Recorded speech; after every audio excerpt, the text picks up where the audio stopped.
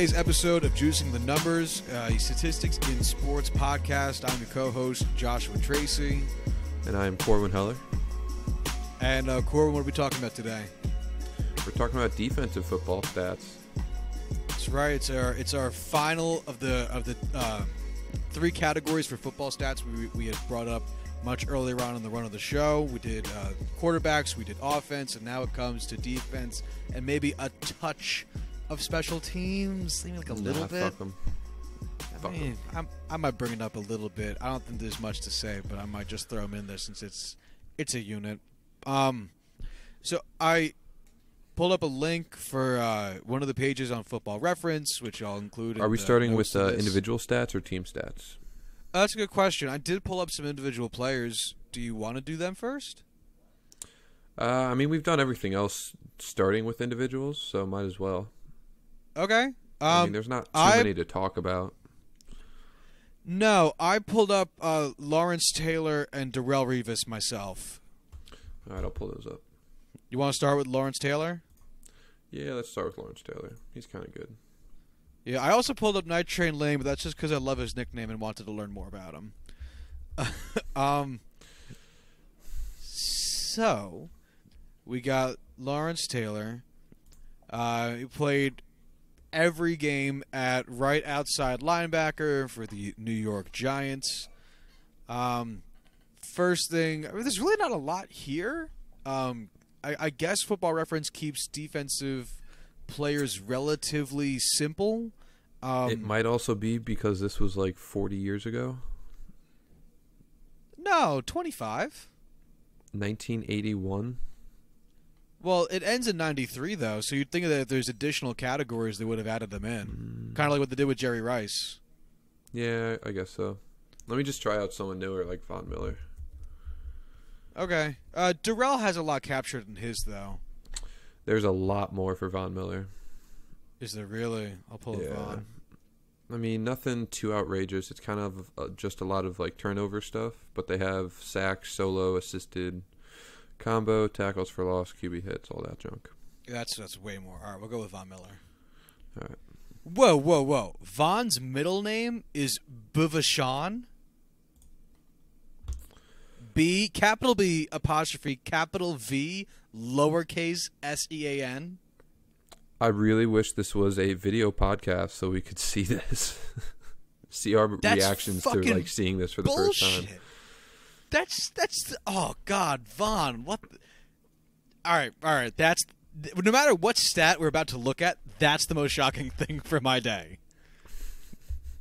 Buvashan. Oh God. All right. Anyway. Jesus.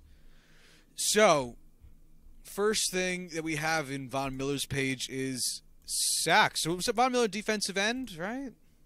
Yep. Linebacker. Left outside linebacker. How's that different from defensive end? So in a 3-4 defense, there's 3 defensive linemen, 1 nose tackle, and 2 defensive ends. And then there's 4 linebackers, including 2 outside linebackers. In a 3-4, the outside linebackers are the majority pass rushers, whereas in a 4-3 defensive ends are the majority pass rushers. So it basically just comes down to whether or not you play with your hand in the dirt or whether you're rushing standing up. You see, this is where Corwin's going to have it. I'm fine with numbers and how you get from one place to the next.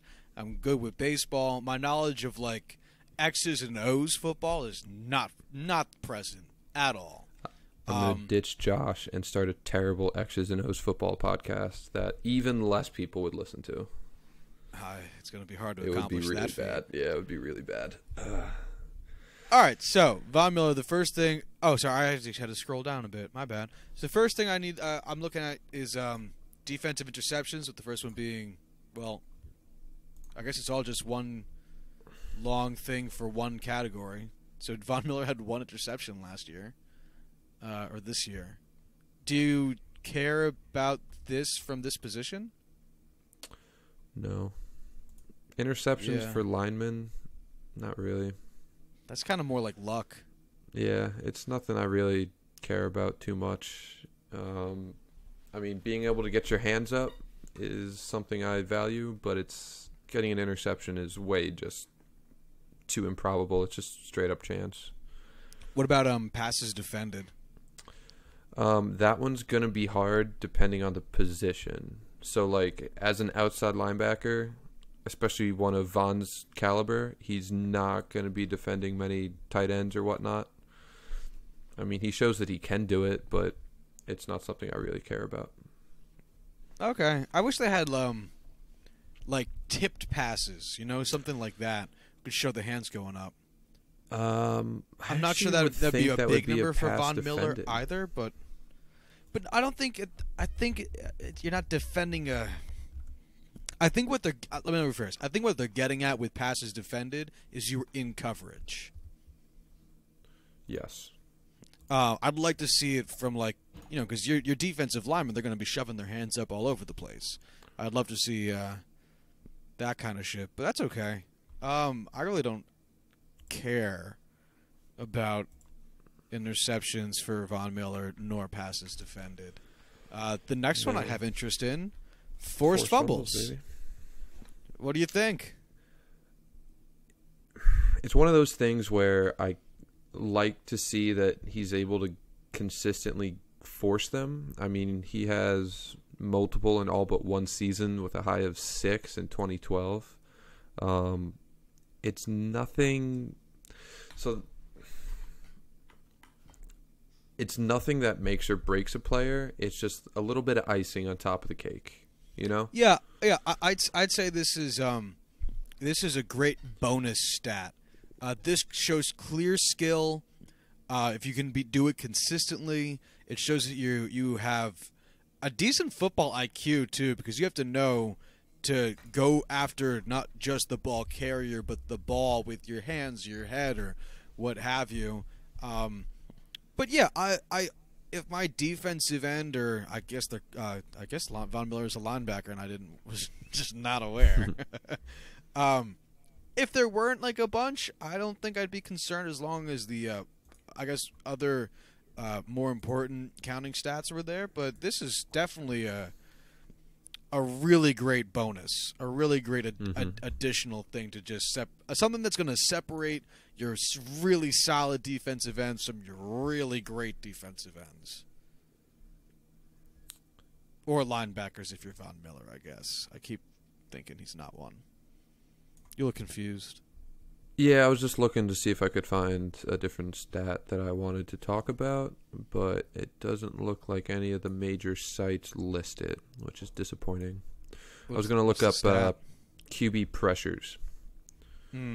So you can find quite easily how many times a specific quarterback is pressured, but not from the defensive point of view. That might be more of a unit than would be a per player. Right. So, there's ones for units that don't really go in depth. It says, well, Pro Football Focus says that they have them, but that's $200 I don't want to spend on a podcast I am not making any money from. It's okay. We're just going to move on. Number of times fumbled, both lost and recovered by own team. Okay, so I'm more annoyed that you brought this up and are forcing me to talk about it than it being listed. We don't have to. I mean, it's all zeros. I'm not quite sure why it matters. Fumbles recovered is random. I don't care. Yards, I don't care. I actually don't care about any of the rest of those. Sacks. Bing, bing, bing. I'm sorry. Yep. Ding, ding, ding. I'm smart. I know what words are. Sacks are huge. Tell me about sacks. How many are you looking for to call someone upper echelon for their position? For edge rushers, which are 3-4 outside linebackers and 4-3 defensive ends, I'm looking for at least 10. 10 would kind of be the bottom level of what I would consider top edge rushing talent for your team. I mean, top guys in the league should probably be getting 16 plus. That's probably even a little high.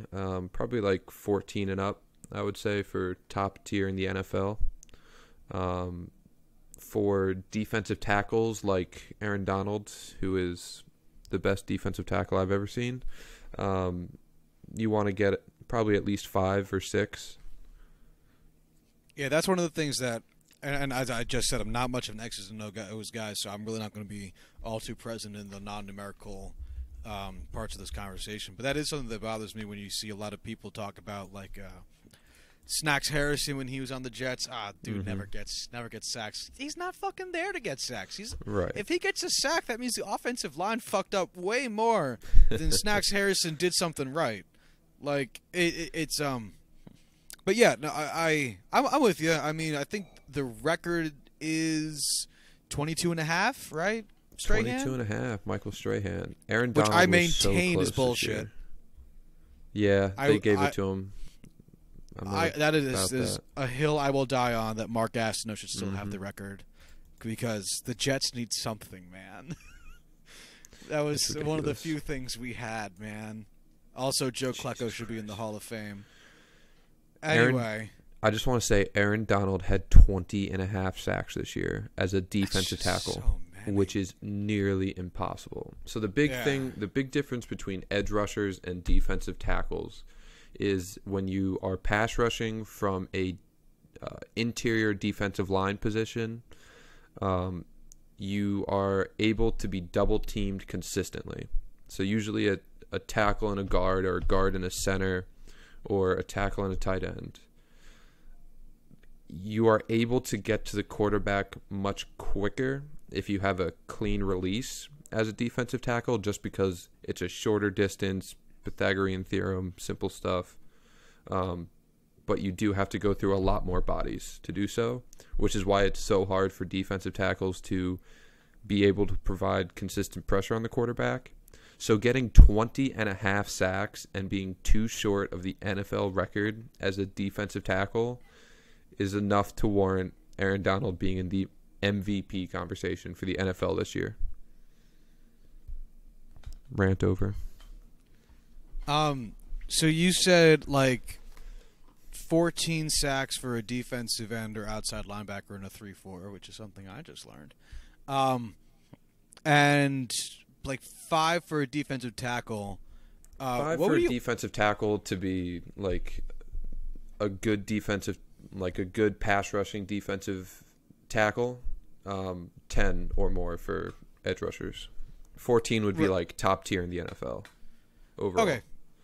What about I know this doesn't happen much, but kind of I know that they do send strong safeties. Is it something we can get there when we talk about safeties, but is there a number you really care about there? That's really not a position that you can look at a sack number and say, hey, this guy's really great. I mean, certain safeties excel when they're operating in the box and are able to kind of play the line and beat tight ends and able to get pressure consistently, but that's so much reliant on the system that they play in and what their coaches ask of them. Could you compare it? Oh, sorry. So like a guy like Harrison Smith or Derwin James this year, who are top tier in the NFL at operating in the box, are going to get a handful of sacks, but you can't really compare them to any other position or whatnot just because of how random it can be or dependent on what the system is. Could you compare it then to like sacks being to safeties what forced fumbles were to defensive ends and outside linebackers? Kind of like you don't. It's not like it's a guaranteed part of your job, to have. But like, yeah, and obviously you're also going to have to stipulate there. It's more likely going to be from your strong safety than your free safety, because your free safety is probably not going up to the line. That would be insane. All right, but anyway, that's all right. It's kind of similar, but forced fumbles are almost completely random, whereas you can scheme a safety to get a lot of sacks in a season comparatively. Right. I just kind of meant the forced way that fumbles you're are more just like super random. Less so the origin of it. I would wait sacks by a safety or defensive back a lot heavier than I would forced fumbles, just because of how completely random forced fumbles are. That's fair. Now we're into tackles. So they're going to call this combined, so just a total number of tackles, solo plus assists. How do we feel about tackles? It's one of those stats where if you have a lot of them, it could either mean that you're really good or the only good linebacker on your team, or your team is so fucking bad that everything is getting through the line. So it's one of those stats where like there's too many outside factors to really judge it consistently, you know? Like Joe Sherbert for Cleveland, who I know I'm pronouncing his name wrong, sorry Joe, had like 140 tackles last year, 2 years ago, whatever it was. Led the NFL in tackles. I don't think he was in the top 5 linebackers in the NFL. I wouldn't even say he's in the top 10. It's just he played for a team that allowed him to have a lot, and that's just the way it is. Yeah, so it's a volume conversation. Yeah. Okay. What if you could combine like tackles with QB hits and sacks? I guess that really only applies to guys like Von Miller because other people won't be approaching the box as much. Right. So like when you're looking at like a defensive tackle, defensive end, outside linebacker, what have you, combining those numbers, having all three together is nice. Like I like being able to look at tackles, sacks, tackles for loss, and then QB hits. But we'll get to those other ones immediately. And then there's the breakdown between solo tackles and then assists. Does this change your perception of anything? No. No, it doesn't really. I mean, having a lot of assisted tackles and not a lot of solo tackles might be a red flag, but I wouldn't say it's something to judge a player off of.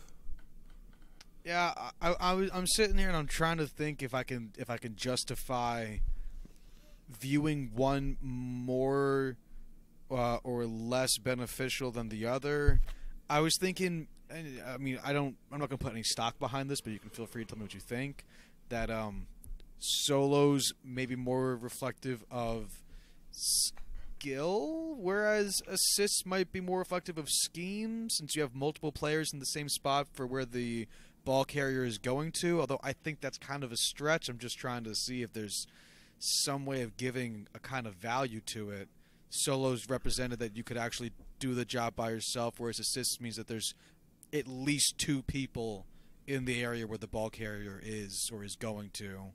But again, I think it's random, and I'm not presenting this as my formal theory. Is there anything you could think, really, as to why these two would be viewed greatly differently? Linemen are going to get more assisted tackles just because if a guy's running through an A or B gap, they're running into contact. Yeah, like they're going to run into multiple players doing so. Defensive backs are going to have more solo tackles because no one else is going to be around them for most of the time when they do tackle somebody. Linebackers might have a clear shot through a hole or a gap. They might be just dragging them down with a defensive tackle. It's a little too random. All right, yeah, I'm with you. I tried. Yep. This one I like a lot though. Tackles for loss. Oh yeah. I value give this me... almost as much as sacks. Not quite, just because the need to get sacks so much more quickly than a tackle for loss. But a tackle for loss still shows that they're able to break free in the backfield and bring down the ball carrier. Almost as valuable as sacks. Yeah, I was going to say the same thing. You showed all the same proficiency, but maybe you just couldn't, a hair of a second late or what have you. I love tackles for loss. I love, for one thing, it's a satisfying play to see. If you're the team on defense, there's nothing like knocking the team back a couple.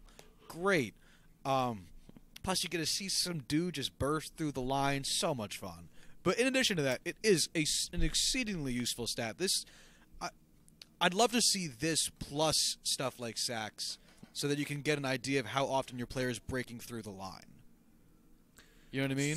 Because I think that in and of itself is a skill that could be captured somehow. I mean, sacks plus tackles for loss. I guess we could add it into a weighting kind of scale there a little bit. I don't know. Yeah, I could see that. We could play around with that. Maybe I'm just overcomplicating it. But you look like you're going to say something. Yeah, so I will say that defensive tackles are going to have a lot more tackles for loss than sacks, just because of when a running back runs up the middle, they're running right into a defensive tackle who is there. Defensive ends aren't in that area. It's just, I'm not really explaining it well, but it's basically just where the running back is usually going to run. Yeah. So if you guys have not seen the Jadeveon Clowney hit back when he was playing for South Carolina in the bowl game against Michigan, you are doing yourself a disservice for not going back and watching that play. It is the most just devastating tackle for loss I've ever seen. I won't even describe it because I don't want to ruin seeing it for the first time. It's phenomenal. Dude, you're such a savant with this stuff. I can't believe the information you keep in your head about this shit. Oh my god. It's a shame I fail all my classes. Yeah, it always is. QB hits. I like it. I like it a lot. Basically what that shows you is the ability to put pressure on the quarterback, get in the backfield. You know, it doesn't come up on the score sheet as successfully as a sack does, but it's doing nearly as much to the thought process and mental makeup of that quarterback when he doesn't trust his offensive line to keep the pressure away, and you're able to put hits on the quarterback, make him feel that pain, and it's going to slow him down. It's going to make every sack after that a little bit easier. It doesn't get enough justice in the media. I think it's been getting slowly more recognized because one of the I think the most obvious visual things that comes with a QB hit is when the quarterback still gets the ball off, but because his mechanics were compromised by either the anticipation of the hit or the hit itself, the ball ends up really wobbly and can't be caught. It ends up falling dramatically short or dramatically sailing over the wide receiver's head. And I think that obvious visual of QB hit is recognizing it as a valuable counting stat to some degree more prominent. So if you had to, let's say we're going to make some kind of like very, very basic little deal here to grade a defensive player trying to break through the line. Like I said previously, we're going to have sacks, we're going to have tackles for loss, and we're going to have QB hits. Sacks is number one. Which do you put second, QB hits or tackles for loss? I would do sacks, tackles for loss, QB hits, and then quarterback pressures, which we haven't talked about previously because we can't find the information for it. But pressures, same scenarios, QB hits, does the same. It just, having a lot of those without a lot of sacks just kind of shows that the pressure's there, the sacks will come in time, but I would put that one at the bottom. I think so too, because I think I think for me the real difference maker is that tackles for loss has a more immediate effect on the drive you're in, because you are actively losing the opposing team yards. They both lose downs, so they're both unproductive downs, but tackles for loss has a more immediate effect in yardage. After QB hits, they have safeties. I don't give a single fuck. Just completely random and situation based. Yeah. I also have up Darrelle Revis's. It looks exactly the same, but it actually has some fun stuff with interceptions if you wanted to look at it. Yeah, sure. Do you want to look at it? Yeah, I'll bring it up. I can't spell Darrelle Revis because my L key doesn't work. Can you do D Revis? No, I just did Revis. Oh, Turns out there's only one of them. Shocker. Do you have Darrell's thing up? I do have Darrell's thing up. Oh yeah. Darrell's your guy. You can talk about. You started us off with interceptions and whatnot. Darrell is my guy. Darrell's my pal. Darrell and I, we have a special bond. Title of your future movie? Oh, title of your sex tape. I fucking love Darrelle Revis so goddamn much as I look over at my Darrelle Revis jersey and love him endlessly. So I thought Darrelle Revis would be an interesting guy to talk about for two reasons. One, he's going to the Hall of Fame. He was a very, very good cornerback for a long fucking time. Excuse me? He's okay. Go fuck yourself. After he left, New England, he was okay. Yeah, I'd say his 2015 season was all right, and then 2016 was really. We're not going to talk about 2016, 2017. Those were the dark ages for him. But still, for him to be like a really, really a dominant to really solid cornerback in man coverage for 8 years, like it's fantastic. Because for one thing, great cornerback. So he accumulated a good number of counting stats. The second thing I wanted to bring up with him, as Corwin's making a face, and I'm dying to know what it's about, is he's going to be a good representative for advanced stats like QBR2. Because the thing is, after a certain point for cornerbacks, you're going to see this with Richard Sherman, you're going to see this with Champ Bailey, and pretty much anyone, quarterbacks are eventually going to kind of stop throwing in their area because why risk it, you know? So there's going to be a lack of stats, and that is also kind of telling when you know something about the player you're talking about.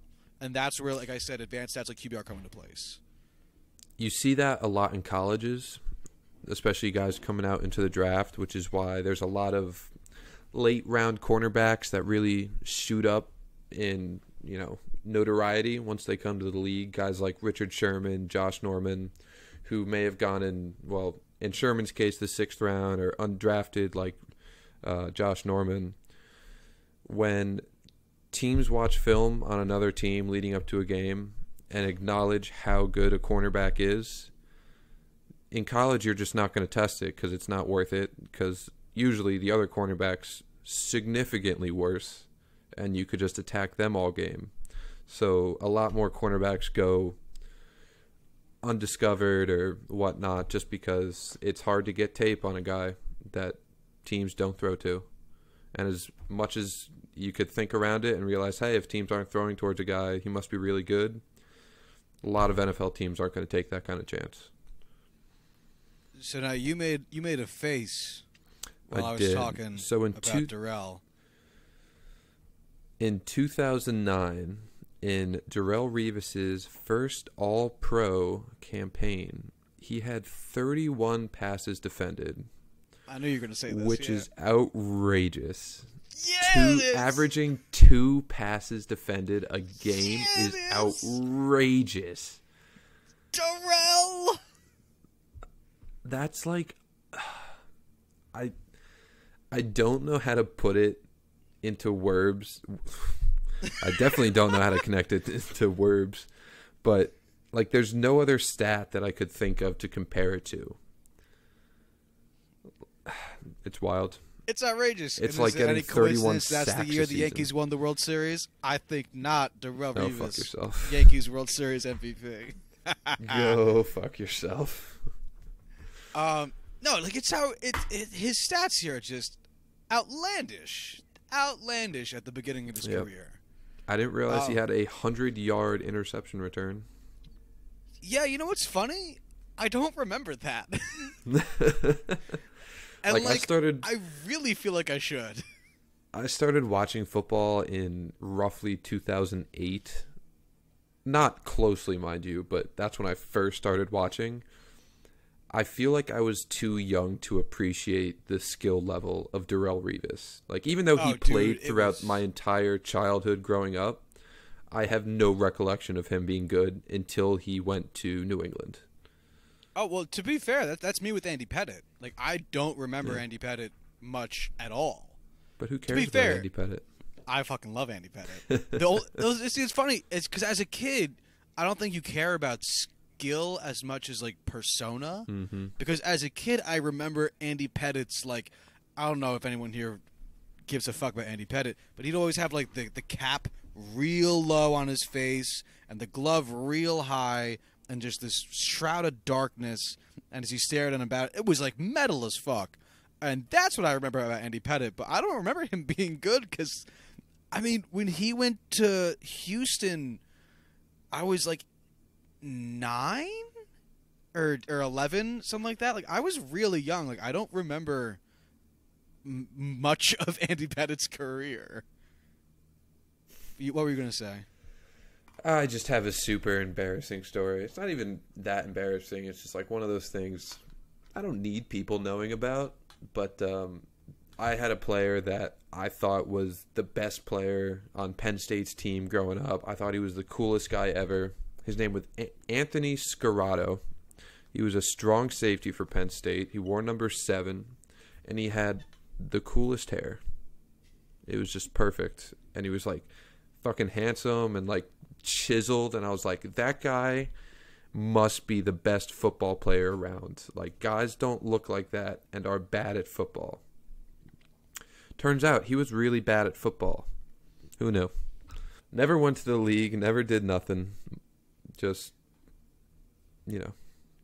My lasting memory of Yankees Taiwanese pitcher Chen-Men Wong, literally, I thought I dreamed him for the longest time because, like, after he left the league, it's like no one talked about him for like 8 years.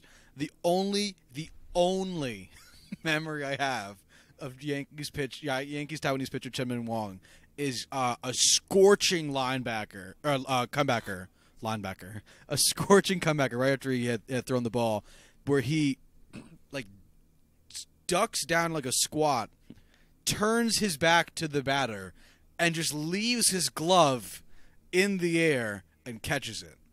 Like, when he catches it, he is facing like second base and crouching in fear, and caught it. And I remember thinking to myself, this guy's the best. This guy's so good at baseball. And, like, he was, but, like, that's not why.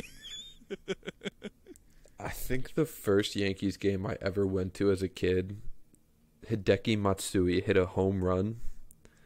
And he did that a lot. I know he wasn't a bad player, but I know we talked about this in the past, but I always thought Hideki Matsui was a Hall of Fame level player, like the best Japanese player of all time. Like, he was a god to me.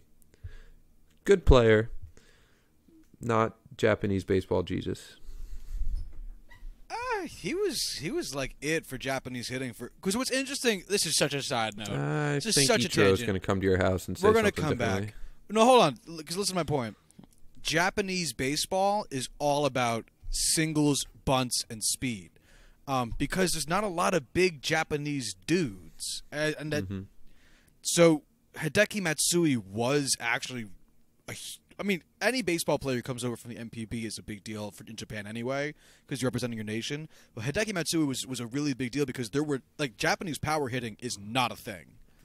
So the fact that, like, he was out there doing it, like, he was not Ichiro levels. I'll say, like, I'm not even going to say the peg below just because of how stupid high up Ichiro is on that list. But, like, a tier below, like 2 tiers below Ichiro.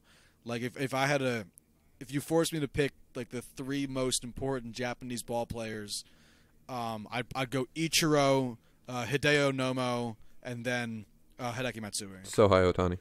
What? You say something? I only heard Shohei Ohtani.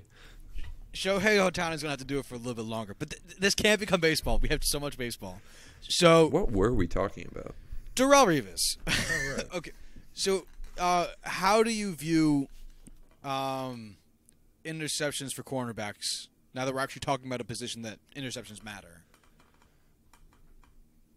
It's going to sound weird to say or to hear, but it really depends on how the cornerback plays. So guys like Darrelle Revis, who would just sit out on an island and guys wouldn't touch him, or they play a little more press coverage, whatnot, interceptions aren't huge. But guys like, I know I mentioned him in a previous episode, Kyle Fuller. for the Bears, who play off ball. They spend the entire game watching the quarterback. They're reading the quarterback. They're there just to jump routes, to break up passes, or go for interceptions. Guys like him, Marcus Peters, that kind of style of play, I'm going to value interceptions a lot more because it shows that they can excel while playing that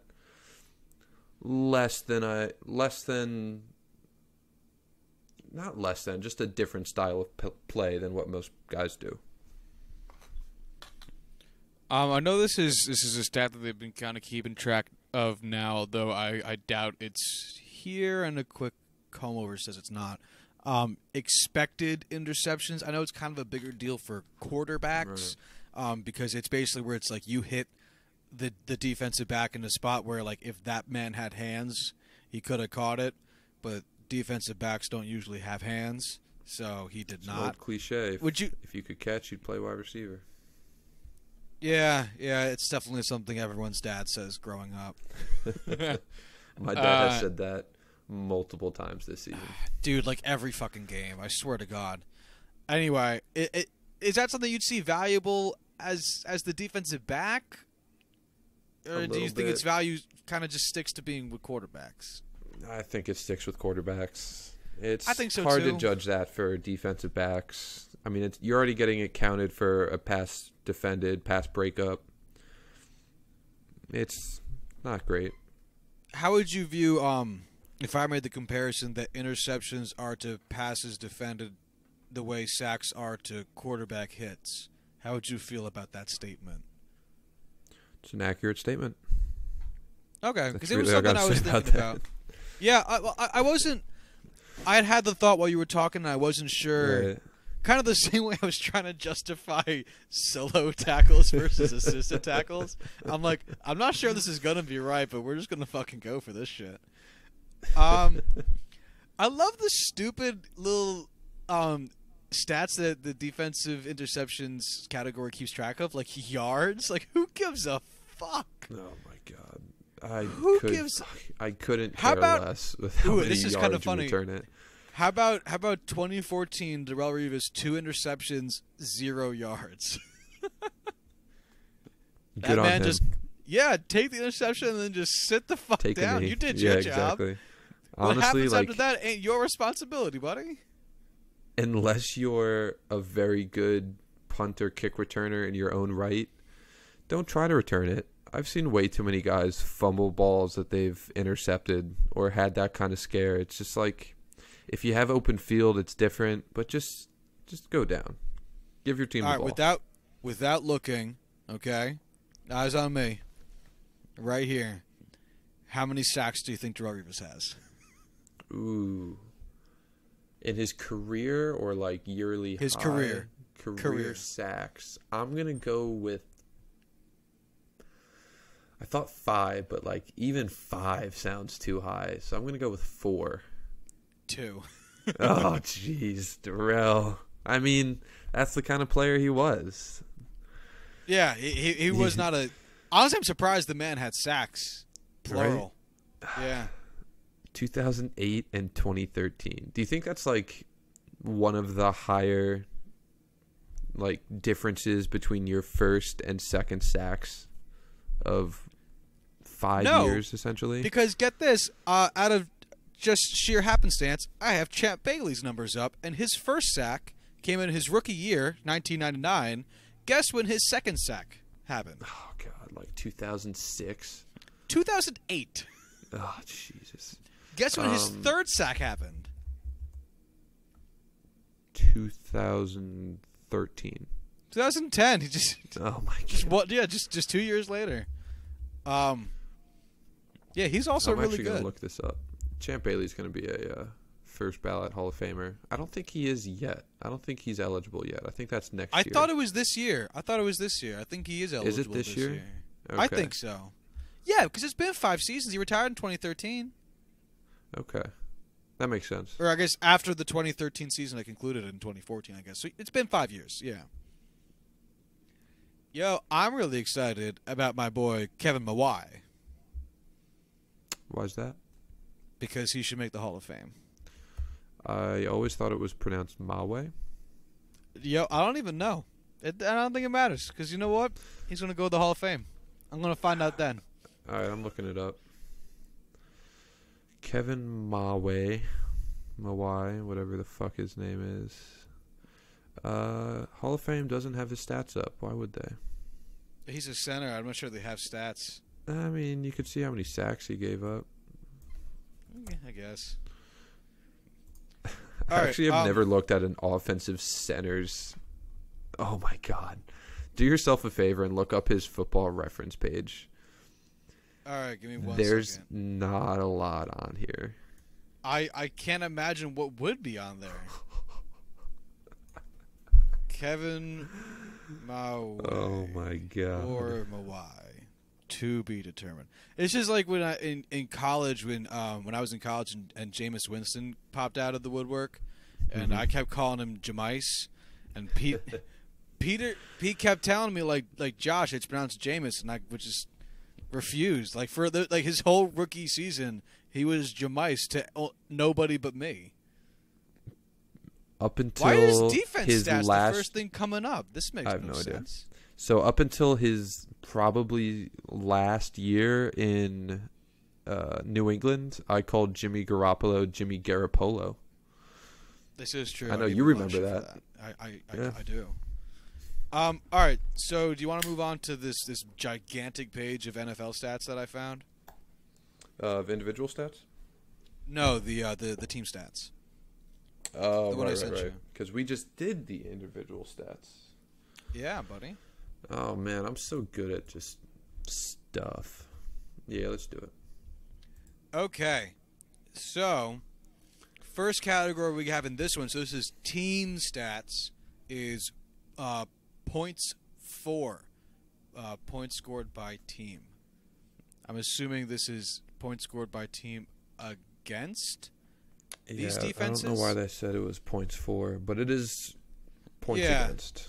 Yeah, that makes all right. So it's a little bit backwards. Anyway, what did we think? This is the big one. Yep. Scoring defense, you know.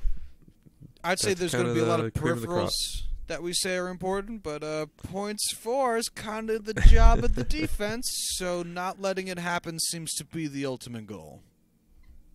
Yeah, I mean, points for and yards are kind of the two big ones. I mean, what else can you say? I mean, different types of defenses give up. Yeah, I mean, it really depends on what kind of defense you're running. Like a zone defense is going to give up a lot more yards, but it's able to lock down the red zone a lot better to keep you from scoring a lot of points. Whereas man coverage, you're not going to give up as many yards, hopefully, if you're running it correctly, but you're not going to be able to clamp down in the red zone as well. And we love it when teams really clamp down. Oh, yeah, I love the clamp. Yeah, I'd say points for is kind of it's not like the sexiest stat because it's just addition, but it's the most it's what the defense is out there to do, to not let teams do that. So that's my number one, kinda. Yeah, I mean, I think we could skip over. I mean, we talked about yards. Yeah, we need to did talk about plays or yards per play. That stuff doesn't matter. I mean, I think yards per play is relatively interesting. I'm not sure it matters. That's a fun fan stat. Yeah, it doesn't affect the defense. Like, that's just how many yards you've given up divided by plays. Like, it's not anything fancy. It's not really something that you can't get from any other stat. Or from yards, at least. Yeah, and I'm trying to sit here and think if there's a real reason why, a real conclusion to be drawn from it, and I can't think of one. I like it because I think it's kind of fun, and I'm sure we've said that about some other football stats before. I can't think of, yeah. But I don't know why it's important. I don't think it is. Takeaways. They're important, but it fluctuates a lot. I know back in the day when Grantland was still a website, they had some really tremendous articles. You could actually go back and look at their archive and read some stuff it's going to be out of date by now, but it talks a lot about, especially Bill Barnwell, his old stuff. He wrote a lot about the kind of like the thinking behind why we should value some things and not others, which is kind of what sparked my interest in this kind of stuff. But there's so much positive and negative regression each year with turnovers. It's kind of hard to look at it one year and say, hey, they did a really great job, or no, they kind of stunk it up. It's a little more random as a team. Yeah, I think if we're looking at turnovers by the offense versus turnovers from the defense, I'm going to weight the negative value of the offense turning the ball over more than I will weight the positive value of the defense receiving the ball via turnover. They're really important and change the entirety of the game. As a stat, I'm not sure I care. I want my team to have them. I mean, like they're important to have for the game. But like if my team only let up something stupid low, like 200 points for the season, and generated 0 turnovers, I probably wouldn't give a shit. I feel like turnover margin is what people should care about when looking at it as a team perspective. I mean, as long as you have a positive turnover margin. You mean turnover differential? Yeah. I guess I've heard it both ways. I mean, yeah, buddy. God damn it, Josh. Guess how many takeaways the San Francisco 49ers had this year? The San Francisco, must have been really low. I would probably say like 10. 7. That's really bad. 7. That's really bad. Chicago fumbles. Bears had 36. Yeah. Bears fucking killed Eddie it this year. Jackson and Kyle Fuller right there, baby. All right, let's try to move through the rest of these a little bit quicker, just because I don't want to feel burn like up we too can much time. skip through a lot of these though. I was gonna say, like, I'm gonna just mention them and just ask yes, no for a couple of these. Fumbles lost by team. Nope. Yeah, I don't give a flying fuck on this. First downs. Yes, dependent on man or zone coverage. Yeah, sure.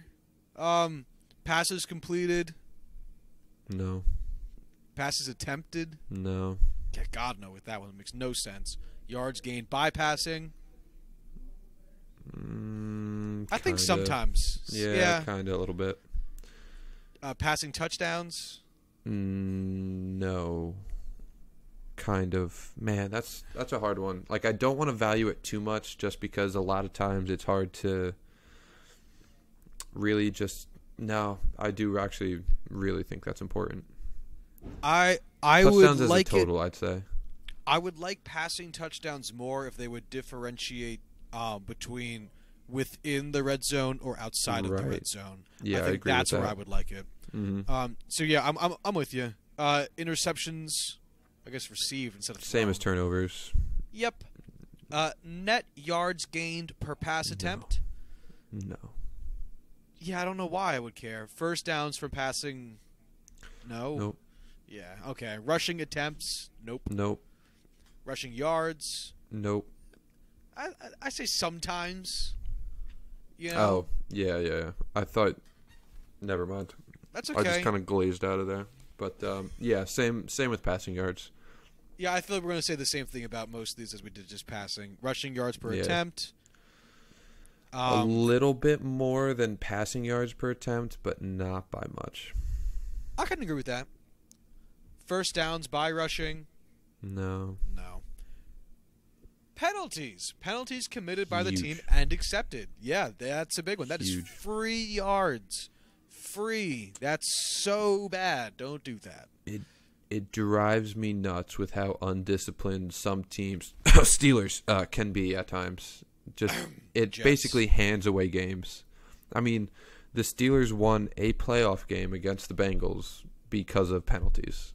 Like, there's no other way to put that. There's nothing like seeing your team, like, they got 2 sacks, they have, like, a handful of passes deflected or defended. They've only let up, like, 1 touchdown or two touchdowns, but they've got 9 penalties for 115 yards. And it's like... It's just so easily looked over by fans. Oh, God, it's the worst, because that there can become the game. So then penalty yards... Less so. I think... Oh, go ahead. I think giving up free yardage in the first place is what you should care about. Penalty yards can be kind of up and down.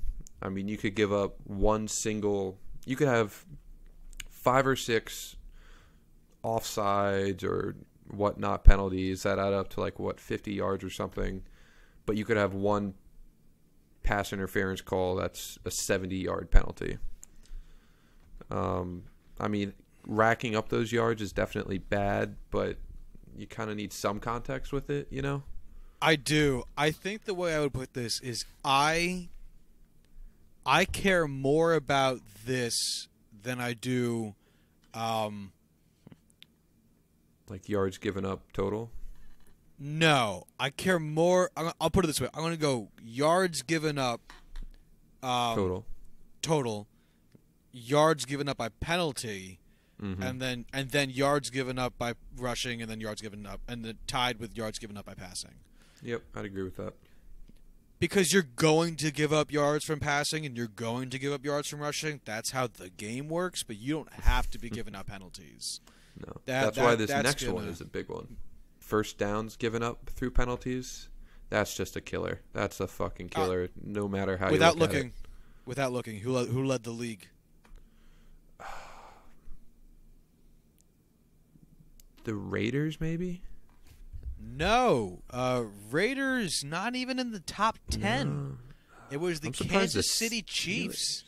Wow, the Steelers at 13 is wildly surprising, seeing as they led the league in penalties. You know what's crazy to me, though, is Kansas City Chiefs leading the league with 43. That's and so then many. Titans at first in the league with 18. That's ridiculous. So many less. That's crazy to me. Wild. All right. This is an interesting one. Percent of drives ending in an offensive score. What do you think? This is pretty big. It's not one that you will ever see commentators or analysts talk about, but it's one of those things where you don't really notice it as much throughout the play of a game with turnovers and whatnot, but being able to consistently prevent scoring is huge. I mean, we talked about the importance of keeping scores down. We don't need to explain that, but being able to hold them to roughly like a third of the time scoring some sort of points is huge. Yeah, I was going to say, I'm surprised I haven't heard this in a broadcast before, because this seems... You know what I hate? I hate, this team is the worst team in second quarters this year. Oh, yeah. But you hear that shit every fucking broadcast. Like, they can't score in the first, but they're great in the second. Like, who gives a fuck? It doesn't matter at all. Yeah, it's like, if they're winning games, like, who gives a shit? I'd much rather hear this. This is so much more interesting. It's not, like, the most important stat in the world, but at least there's more to be taken away from it. The next one, turnover percentage, kind of goes hand in hand with turnovers. It fluctuates so much. It's not that big of a deal. Yeah, I'm with you. I don't think it matters that much at all. I think it only matters if what you're looking at is turnovers. I guess that's the only context I could possibly imagine using this in. I don't know what you'd use it outside of that.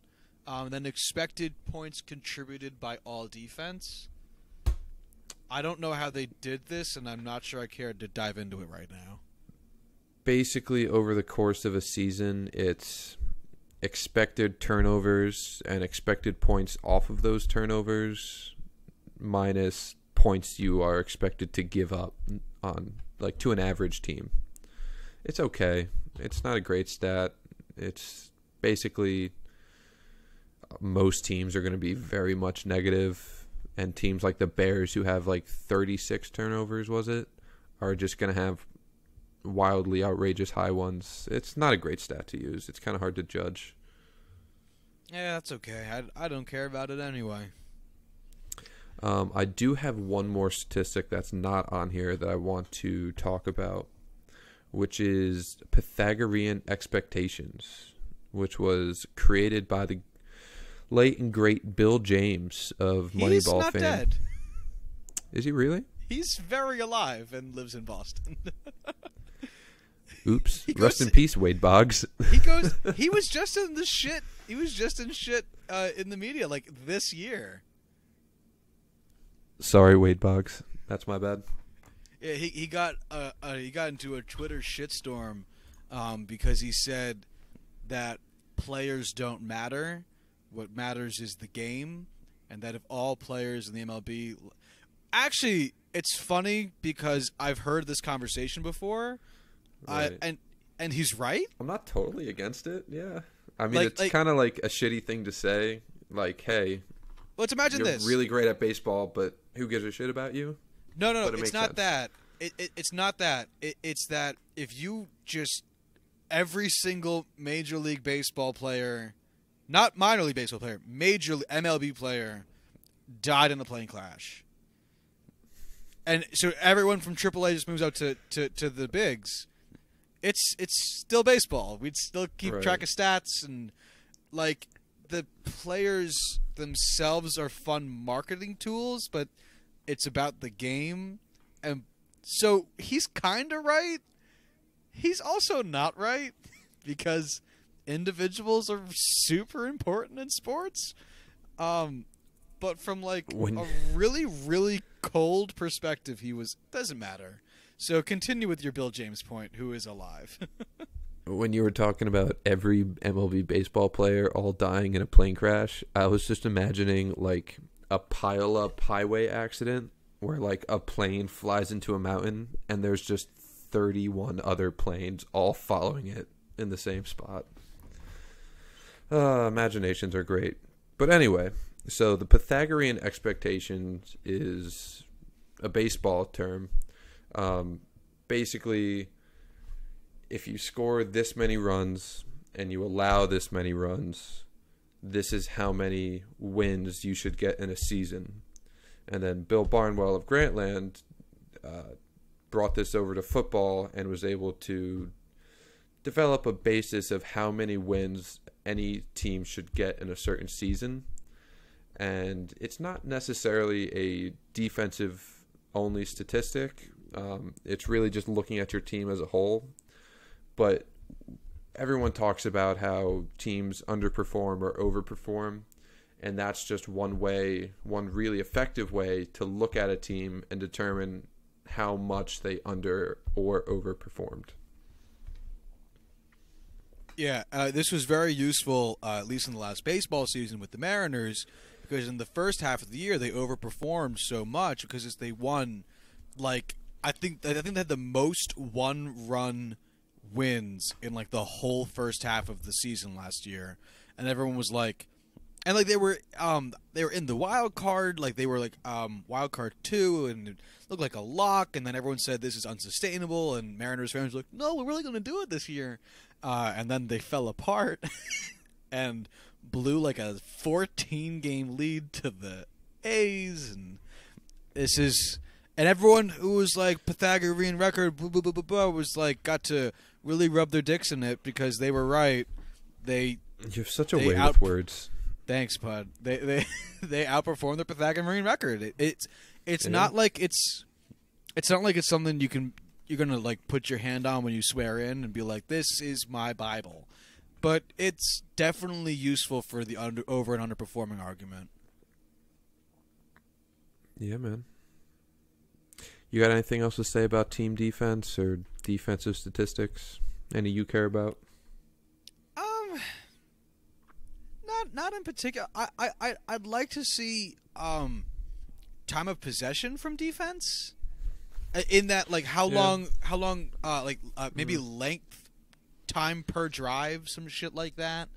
to see, or 3 and outs would have been nice. I don't know why they kept track of 3 different kind of first downs, 4 different kinds of first downs, but didn't keep track of 3 and outs. I thought was kind of weird. That would actually be pretty cool. Yeah.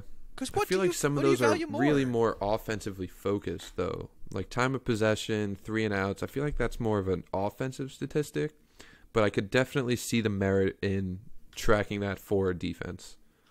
Yeah, again, exactly. I'm not saying that these would be like, oh my god, like every defense is based on these things, but like as long as we're keeping track of stats that seem kind of random, like rushing first downs, like why not? Because like if you're trotting your defense out there for, I mean, I don't know, 35, 40 minutes a game where you're clearly losing time of possession by a decent margin, well, it means your defense is going to be, well, on the field more. They're going to be risking getting tired and sluggish by the end of the game. You're going to be risking IR moves more because better chance players get hurt. Like, there's lasting implications I thought could have been gleaned. I'm a little bit surprised there's nothing for it. But, I mean, I don't think they missed anything, like, enormous. Or is anything enormous I want to see? No, I got nothing else. I thought, unless you have, so you have nothing else for defense? Because I had one more thing. No, go ahead. So if you scroll down on this page that we've been looking at, if you scroll right past rushing and passing defense, which no one gives a fuck about because we talked about it already and how little we cared, kick and punt returns. I just want to give a brief shout out to special teams. Real brief. All you. Go for it. I don't think this matters much, but at some point, we're going to talk about special teams. I'm sure it's going to come up. I feel like the only thing that matters to me is yards per return. Yeah, so they have games, which is stupid because it's a team stat and all teams have to play 16 games. Well, these are updated weekly and teams might have had their bye week yet. So go fuck yourself, Josh. Lick my butthole, Corwin.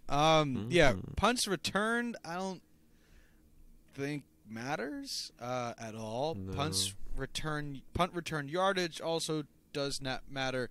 Yards per punt return, as Corwin said, I think has value. Touchdowns are fun. I don't think they matter much. Kickoff returns don't matter. Kickoff returns, yardage for kickoff returns does not matter. Kickoffs returned for a touchdown do not matter. Yards per kickoff return matters. I would also, though, if I could be president of Football Reference, Pro Football Reference for a day, I would also add in average field position. I think would be interesting. Ooh, that'd be a good one. Yeah, I'd definitely like to see. I'm hesitant to say where the ball was caught additionally, but I'd definitely like to see average field position. That would definitely be a good one for the brand. Shout out Pat McAfee. Yeah, because I'd love to see it from both perspectives. I'd love to see how deep pinning is your punter and how far out on average is your returner doing his thing. But I mean, I'm with you on that. Both small points. They have a second kick and punt return category here that's all scoring. So it's all the field goal stats. I don't think I care too much about the field goal stats from a team perspective more than a play. I think that's just so player heavy. I don't know why you'd have a team kind of stat for it, but it's there, and that's all I really have to say about it. That's all I've got to say is about that. Yeah. All right, I have one closing thought. Oh, you Everyone, actually have do a yourself a closing favor. I do, Oh. and it's not just wishing you a happy holiday. Sure. Quit listening to this podcast to the person who is listening. Open up YouTube, pull up the 2013 Outback Bowl. Jadeveon Clowney's hit heard round the world. It's worth it. Right on.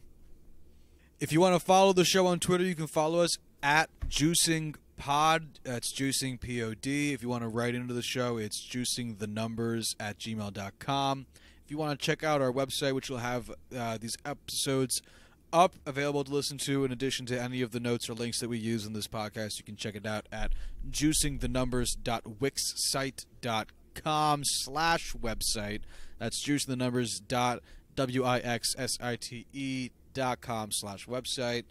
And yeah, feel free to give us a shout about stuff you care about, that means something to you, that you have your heart and soul in, and we will promptly ignore it. In all honesty, if anyone actually ever writes into this show, I think we could probably devote an entire episode to whatever comment you have for us. Oh, for real? If you have fucking things to say, let us hear about it. We'll do a whole thing on it, man. We'll bring you on the show as long as you're not crazy. We're all about weird ideas, man. We're all for it. But, yeah, man, that's the show. I already said all the stuff. So, y'all have a nice day out there. Very much so alive. Rest in peace, Wade Boggs.